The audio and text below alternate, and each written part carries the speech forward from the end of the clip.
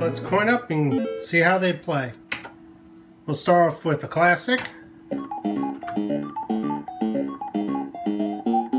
So as you can see, it's just classic Pac-Man. It plays well. You might be able to hear the joystick. Joystick is a little noisy, but it's tight when you first get it. It wears in, breaks in, and plays fine. The one thing, it's hard to tell on here, but when you get up close and see the screen, it's a little almost blurry, not completely crisp, and that's because it's the actual ROM being presented on a Wells Gardner arcade flat panel monitor, which means the resolutions do not mix 100% well. There's no upscaling technology used. It just seems like it's the raw ROM being played on an LCD monitor. Now this is not a skills video, so I'm playing behind the camera, just showing to give an idea of what's on here and how it plays. Now the one thing, there's been some confusion if you look online, the joystick is a 4-way joystick, not an 8-way. So that means it works great for games like Pac-Man, I'll kill myself, not so great with 8-way games. And I'll show you what I mean in the next game. So, Pac-Man, Miss Pac-Man, Galaga, Dig Dug, Galaxian, Pac-Mania, Galaga 88, Mappy, 4-way joystick works great for them. But when you get to a game like Dragon Spirit or Bosconian, it becomes kind of hard to play. You can kind of see the display, the flat screen with the graphics technology. But look, up, down, left, right, no diagonals. I mean, this game's hard enough with an 8-way joystick. Now trying to play it with no diagonals, forget it. You can't even, it becomes almost unplayable. And that's unfortunate, but well, that's unfortunate. They included, Namco threw in so many games that there's no way to have a joystick that works great with all of them. I take a beer. Beer break, that is. Trying to just kill myself. But yeah, the 4-way joystick does not work great for 8-way joystick games. And there's a decent amount of 8-way joystick games, but not too many. What is cool, some games that are included, King and Balloon, which is a rare early game, Pac-Man Plus, my favorite Pac-Man game hands down, Dragon Buster, which is almost like a Zelda 2 Adventures of Link arcade version. Then you have Pac-and-Pal and Super Pac-Man, which is great.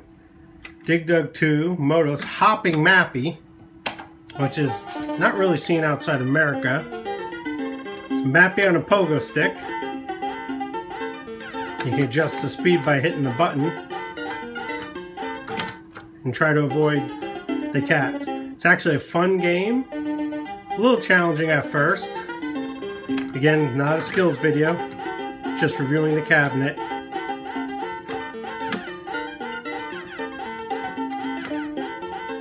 See, when the snowman was waving for the combo points. Okay, so let's take a look inside the back of the cabinet. I took the back door off. So right up in there, you can see the Wells Gardner monitor. And you can see the power supply. The board. And the connector, which I haven't messed around with it, but does look like it might be JAMA. If it is, be curious what other games you can have hooked up in here. In the back is the fridge. When you fall down, got a fan, got the grounds. You also have the controls for the monitor. Pretty clean, pretty open. Okay, so 2600 here back. I had to switch to Jolt, but back with the summary. Let me refocus. So overall, I'm gonna play a game while we do the summary, but overall, this cabinet was perfect for me. That doesn't mean it's perfect for everyone. I'm gonna cut the lights. Look at Romper, but it's not perfect for everyone. For me, I had no place for a new arcade cabinet, so my solution was this: a licensed, legal multi-cab with mainly Namco games that use a 4-way joystick. That's what I wanted. I know there's a whole bunch of games on the Pixel Bash Chill and the regular Pixel Bash that are 8-way games, but for me, it was more important to have a 4-way joystick to play legit Pac-Man style games and 4-way joystick games than having an 8-way joystick and trying to play 4-way joystick games.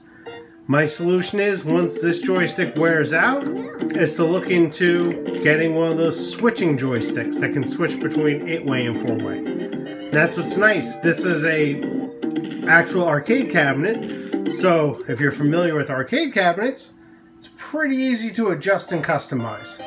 Especially when you open up the back and see how big and open it is. Now I have another video showing how wide open the inside is, and specifically showing the Wells Gardner monitor, the PCB that's hooked up, the power supply, and the extra cord for the fridge. So if you're into the nostalgic arcade experience and you want real authentic arcade cabinets, this is not for you.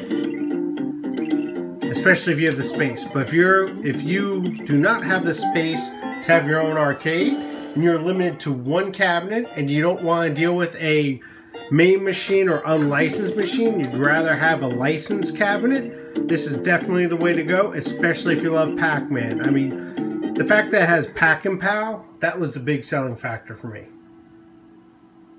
So, again, it all depends on what you're looking for in an arcade cabinet.